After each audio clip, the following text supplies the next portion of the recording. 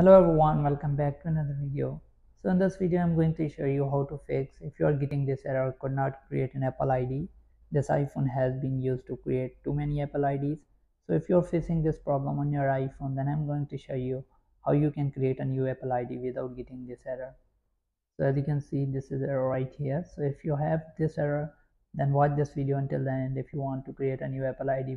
So if you're trying to create Apple ID with the setting, don't do that. For browser and search here for create Apple ID, then click on the first page appleid.apple.com. So as you can see right here, so once it's open, and as you can see, create your Apple ID. So enter your first name, then last name, select the country,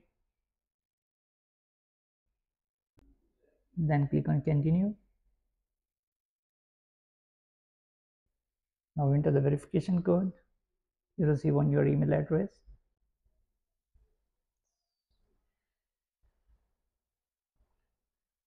Then click on next.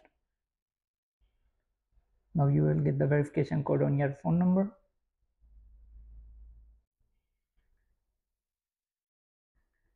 Then click on next.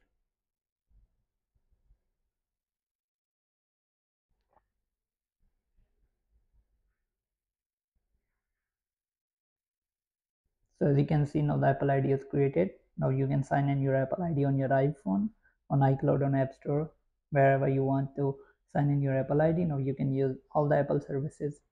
So hope you like this video. If you do, leave a like and comment. Thanks for watching.